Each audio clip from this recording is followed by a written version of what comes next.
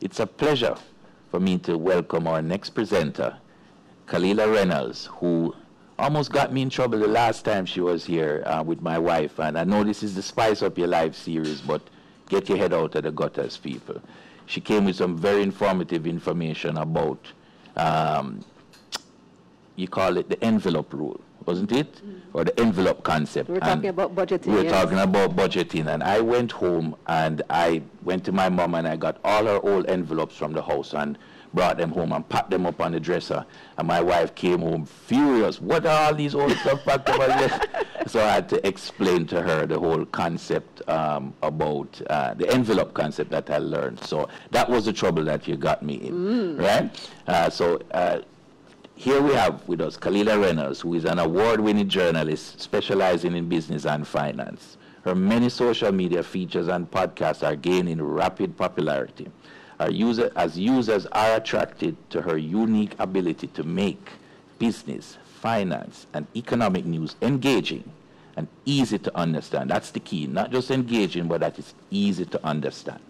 Since 2014 to 2020, Kalilah hosted the #1 rated news and current affairs morning radio show on Nationwide News Network, where she is the business and finance editor and is considered Jamaica's leading and most influential business and finance journalist. Welcome, Kalilah. Thank you very much, Craig. And just a little update, I'm not the business and finance editor anymore at NNA, Okay. so I've been on my own since October of 2020. I'm now CEO of Kalilah Reynolds Media Limited, where I like to describe myself as the chief evangelist, the chief financial evangelist, because we go tell it on the mountain. We spread the good news about investing, finance, and how you can renovate your finance, for example, as is the topic of today's presentation, today's webinar. So I have a lot of great tips to share with you today. I could talk about this stuff all day, literally, Craig. And don't blame me for you in trouble with your wife. That's on a business. I don't have anything to do with that at all.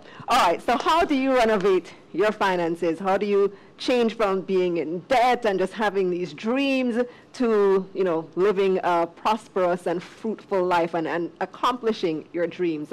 Well, it all starts with having a vision.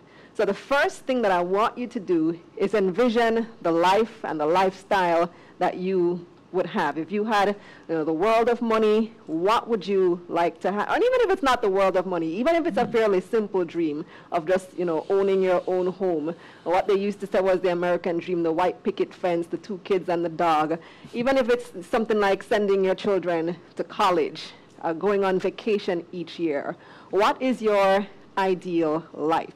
So the first thing it starts with is having a vision and having a goal. Write it down. Set those goals for yourself on paper. And then do a little research as to what these goals are going to cost. If you want to retire at the age of 40, how much money do you have to have saved up for you to be able to do that, to live off just off the income that you have accumulated and your investments and so on? So assign a monetary value to your goals. Now, the next thing we're going to do is make a plan to get there. Now, the #1 thing holding people back from accomplishing these dreams, well, yes, there's fear, but I think another big one is also debt. A lot of people are in a lot of debt.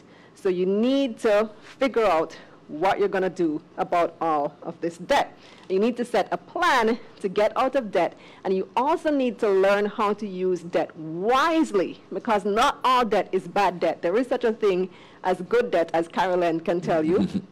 There is such a thing as good debt. There's a way to use debt wisely. So once you get out of debt, this is going to free up money for you to be able to invest, to build wealth, and so on. So let's go over debt first, and then we'll get into building wealth. So the first thing that you need to do is apply for your credit report. You need to know where you stand. You need to know, okay, what the actual situation is. How bad is it? How bad am I in debt? How do lenders see me? How do they view me? What's on my actual credit report? And a lot of people don't know that we do have credit reporting agencies in Jamaica, and the banks and even the telecoms now, even the utilities are looking at that credit report before they decide whether they're going to, you can apply for, whether you can benefit from a postpaid plan, phone plan, for example, as opposed to a prepaid. If you want to go postpaid, they're going to look at your credit report. If you want to apply to Carilend, they're going to look at your credit report. If you want to apply, sometimes even to places like courts, they might take a look at your credit report. So the first thing you need to do is to know how those lenders see you. What is the situation? The next thing that you want to do is use that information as well as what you know about yourself to evaluate your current debt situation. So make a list of all the loans that you have outstanding, write down the balances on them, and write down, importantly, what the interest rate on those loans are. And some of them may surprise you. You might not even know what the interest rate on some of your loans are. So various places, most of the financial institutions, like the larger ones, are going to disclose that you're getting this car loan at 8.5%. You're getting your mortgage at 7.5%. But when you come to things like the microloans now and the higher purchases, they don't really tell you what the actual interest rate is. All they tell you is every Friday, pay me $2,000. And they never really disclose, unless you read the fine print, what the actual interest rate is. And you would be shocked to learn that some of those loans, the interest rate is as high as 80 and 100%. Yeah, extremely high interest rate. So whenever you see somebody tell you, just pay me back, X amount every week, consider what is the actual interest rate. As a matter of fact, before I came here today, I went on a popular website, a hire purchase store, popular store, to see what their latest deals are. And I saw the cash price for a 65-inch TV. And the price for the TV, I wrote it down, 178,000 Jamaican dollars. And it was on sale for $133,000 if you paid cash. Or you could get this 65-inch TV for less than $2,000 a week. 1,900, where's the price? I wrote it down. $1,977.23 a week. So $2,000 a week, okay, can manage that. But I want you all right now to check out your calculator. Every phone have a calculator, right? Check it out. I'll give you a minute. Check out your phone. Open up the calculator app on your phone. And how long, so when you read the fine print, how long is this loan? They don't really position it as a loan, but it really is a loan. Read the fine print. It's a 3-year loan. You're going to pay these people back in 3 years, $2,000 a week. How many weeks does that work out to? 156 weeks. So times 156 times $2,000, and at the end of 3 years, you pay $308,000 for this TV that you could have paid cash for. That's $133,000. So you have paid for the TV more than twice. You could have bought 2 TVs and pick up something extra. So, and it works out to 130% interest rate. You wouldn't believe it because it's not framed in that kind of way. You would have been better off using a different type of debt, such as taking a loan from Carilend at a much, much lower interest rate. 13 to 18%. 13 to 18% interest rate, buying that item, and you're done with it after a couple of months, after a few months. So assess the different types of debt that you have in your life. I don't know if you would be able to, you can try it. You can to go to the police. If you already have these types of items in your home on that type of arrangement, try going there and see if they would be willing to let you pay off the balance early. Get a loan if you have to and pay off the balance early. I don't know if they'll be, because you already signed the agreement, but at least you know for the future as well. So that's one way. The next thing, so you want to list them by the total balance, the interest rate, and how long you have remaining on the loan. And then you want to make a plan to pay off your loan. So there are different things, different strategies that you can take. One of them is debt consolidation. And debt consolidation means taking one big loan to pay off all your other loans. So if you have credit card, and I didn't even talk about credit card loans, guess what the average credit card rate in Jamaica is? Anybody want to guess? This is where I would ask if this was a live event with people in the room, I'd ask people to raise their hands. But the average credit card rate, interest rate in Jamaica is 40%. 40%, and that's according to the Bank of Jamaica's credit conditions survey. The most recent one was June to September 2020. 40%. The lowest credit card rate right now that I am aware of is 34%. A lot of credit cards are in the 50-odd% range. So they're paying very high interest rates on things like credit cards, microloans, higher purchase.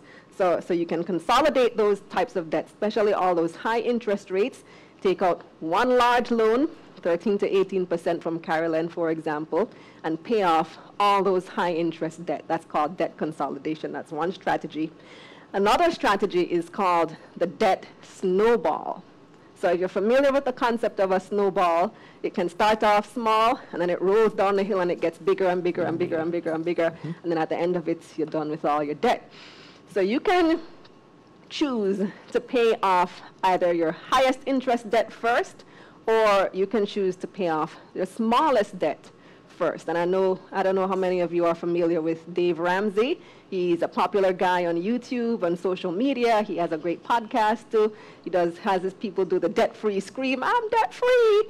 And his recommendation is that you pay off the smallest debt first, because it gives you that win, that feeling of winning, like, yeah, I accomplished something. I won. I was able to pay off this debt. And then you move on to the next debt, and the next biggest debt, and the next biggest debt.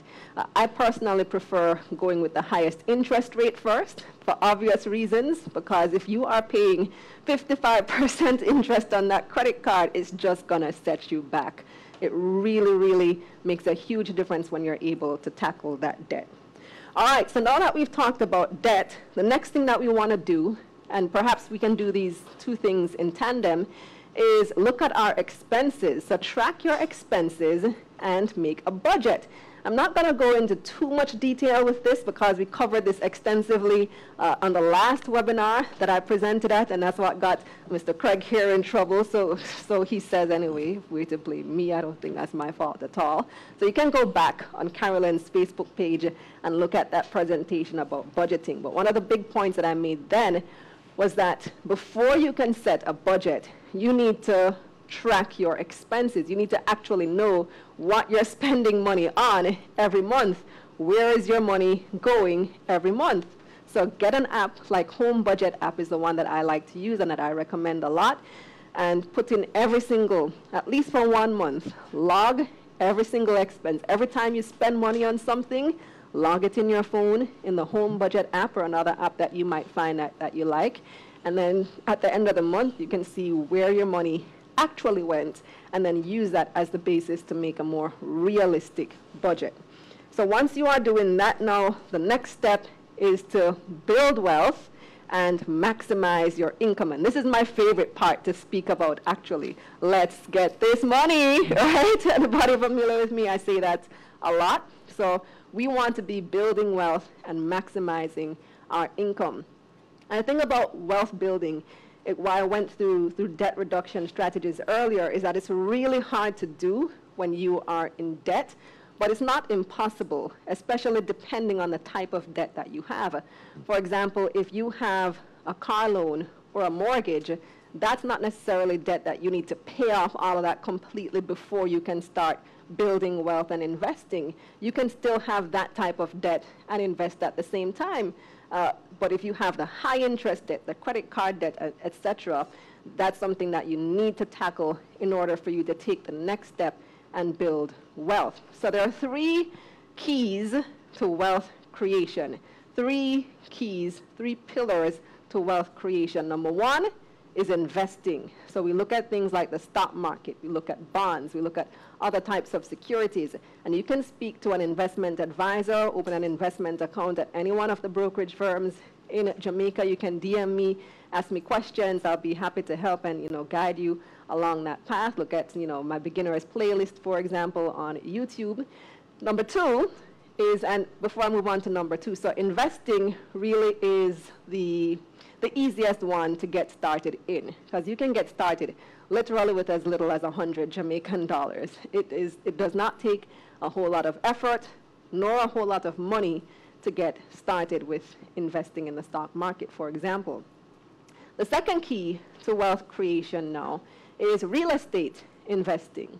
So people people, especially in a time like COVID, you would have noticed that real estate prices have not gone down. In fact, some of them probably have gone up. And that is because real estate is considered a safe haven investment. So a lot of people have flocked to real estate, put their money in real estate. The disadvantage, obviously, is that it requires a lot more money up front. So you would either have to have that cash in hand or take out some type of financing, so a mortgage through a financial institution in order to get involved in the real estate space, whether it is buying and selling for a profit or using Airbnb. You guys spoke about that in the previous segment, or however you want to get involved in real estate, or long-term rentals, because that can bring in passive income for you every month, whereas you just sit down and collect. So people are paying you rent every month and you don't really have anything that you need to do. You just collect that money in your bank account each month. And then the third key to wealth creation is entrepreneurship, starting your own business, which can be quite lucrative, but the disadvantage is it is the most time-consuming of the three. Easily, you are going to put blood, sweat, and tears into building a business. It can take several years for you to see a return, but if done right, it can be probably the most profitable of the three. So, and the one thing that all three have in common is ownership of assets. So you want to start owning assets that are going to earn you money. You want to start owning things as well that are going to earn you passive income. So when I say sit down and collect, I literally mean that. You can collect money, you can make money in your sleep. Have your money work for you. So those are the keys to renovating your finances.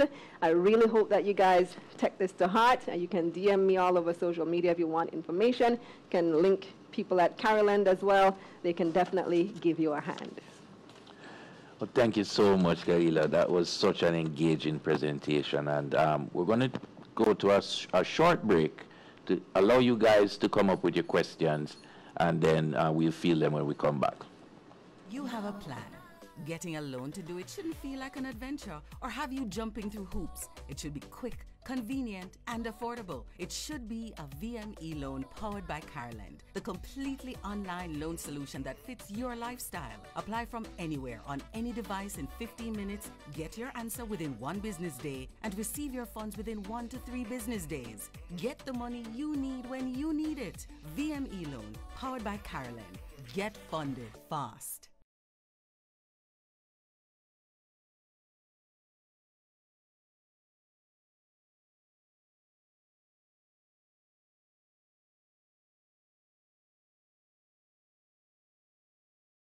That room you want to fix up? Now you can do it quickly and affordably. Get the money you need to spice up your space. VME loan powered by Carilend. Get funded fast.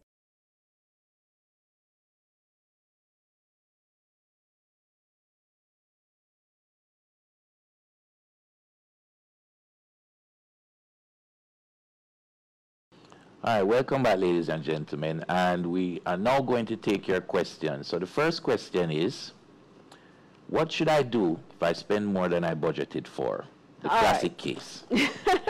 All right, so don't panic. First of all, this is why you are supposed to create a realistic budget. So if you know that you always do your nails and you don't have that on your budget, make sure that you put that on there so that when the end of the month comes and you went over budget because you did your nails and you promised yourself you wouldn't, then, you know, that's already accounted for. But if you do spend more than you had planned to spend, then all you have to do is readjust your budget. So budgets are flexible things. They are not, you know, set in stone, that it is there in chiseled, like literally chiseled in stone, especially using the software that we use today, Excel spreadsheets and apps and so on. You can just tweak your budget. So if you realize that you spent more than you had planned to spend, then you take a look back at your budget and see, okay, what can I cut back on?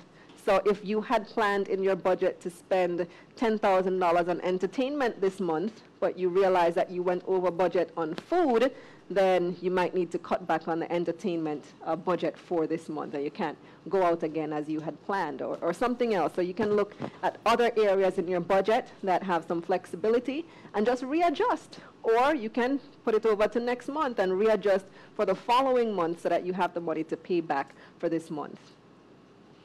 All right, thank you. And we have one more we had one from Desi Francis, who was asking you how, she just asked simply, how do I invest in real estate?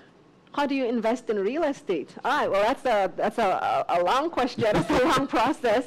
So you can use, if you have the money, if you have a lot of money up front, you go out and find a house or whatever property that you want to invest in and buy it. If not, then the strategy that most people use is getting a mortgage. But then you also need to do the research as to what type of property do you want to invest in? What is the reason that I want to invest? Do I want to flip this house? That's become popular on like HGTV and A&E and those channels. They buy a property, so they'll find a rundown property in a good neighborhood, renovate it, and then sell it at a much higher price so they make a profit from it. Or you may want to have a more long-term strategy of rental. So you buy a property, and this property is a rental property, then I'm going to earn income from this every single month. So if you want that ongoing income, you can do rental property, you can do Airbnb property, not the best right now because there is no tourism, but you know, when tourism rebounds, Airbnb could be a good way to invest in property as well. You even have people who would rent a property and then sublet as Airbnb, so you don't necessarily have to buy a property to do a short-term rental like that, as long as it's allowed under the agreement. So there are many different ways that you can invest in real estate. And another way is also to invest in real estate stocks. Yeah. So you have like the REITs, Real Estate Investment Trust, you have Proven REIT, you have First Rock Capital, you have Panjam Investments. Those are companies on the stock, listed on the stock market, and how they make money is by investing in real estate. So they basically do the heavy lifting, you invest in them, and when they make a profit, you get a portion of that profit.